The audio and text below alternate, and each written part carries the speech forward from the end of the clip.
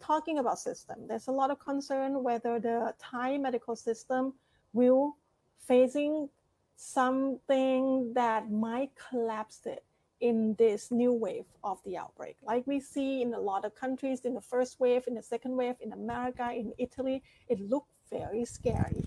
So with these new cases rising rapidly, many Thais are wondering whether the country healthcare sector will crumble under this pressure.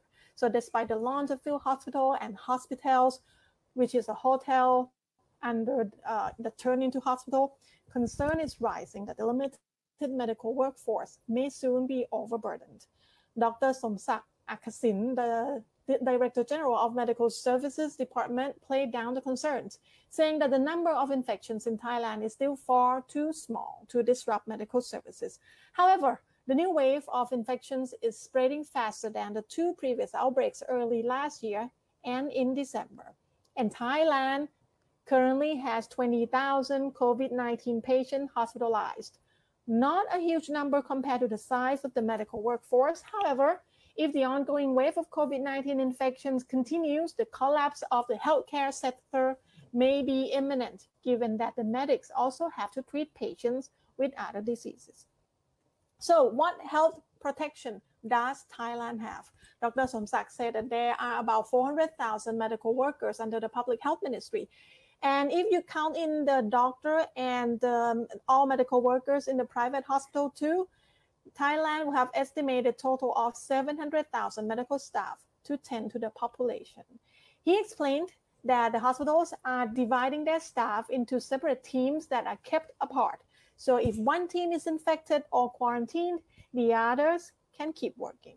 He added that field hospitals and hospitals required only small teams of the medical personnel to tend to the patients, with one nurse per 20 to 40 patients and one doctor per 100 to 200 patients.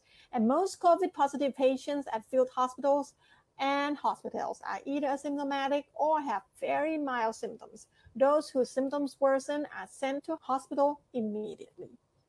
So this scare, this fear is not groundless. However, Dr. Somsak warned that medical services in some areas may be affected if a sizable number of their staff gets infected or is forced to go into quarantine.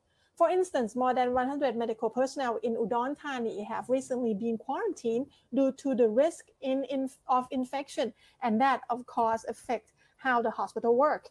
Many major hospitals have advised regular patients to postpone their appointment if possible, such as King Chulalongkorn Memorial Hospital is receiving only critical or emergency cases until May 15th in order to focus on COVID-19 patients. Sirat Hospital has also closed its first floor for outpatients from April 21st to 27th after some staff tested positive for COVID-19 and will only tend to serious or emergency cases. The hospital has provided telemedicine services and can have the medication delivered to the patient's home. Ramathibodi Hospital has made a similar announcement calling on outpatients to postpone their visit. And many other hospitals, many other private hospitals are doing the same thing. Some hospitals have some kind of virtual visit by the doctor. They have this app and they can talk to the doctor through the video conference. So if the sickness is not super serious, they can just get medication delivered to their home. And it's meltdown preventable in Thailand. The opposition member of parliament and medical doctor as well, Rewat Wisutwet, recently warned that if Thailand's health system and workers are overwhelmed, it would not just be COVID-19 patients that died, but also others who were denied treatment for serious diseases.